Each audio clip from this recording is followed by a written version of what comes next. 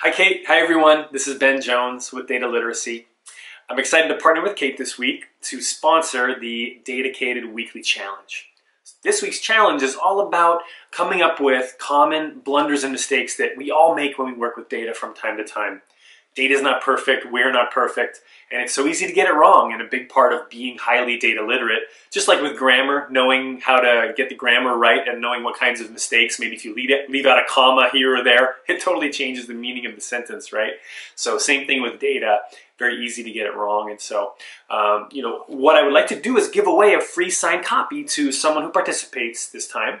And the book that I just wrote is called Avoiding Data Pitfalls. It'll be coming out, so I'll give away a signed copy of this.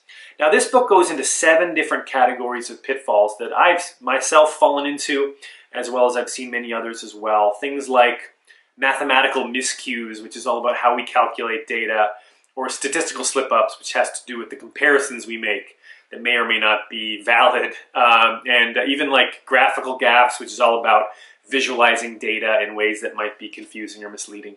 So that's what the book is all about, and I'm happy, like I said, to give away a free copy of this book. It should start shipping in another couple weeks now, and it was a fun one for me to write. It took about 5 years on and off over the course of that time to get it done.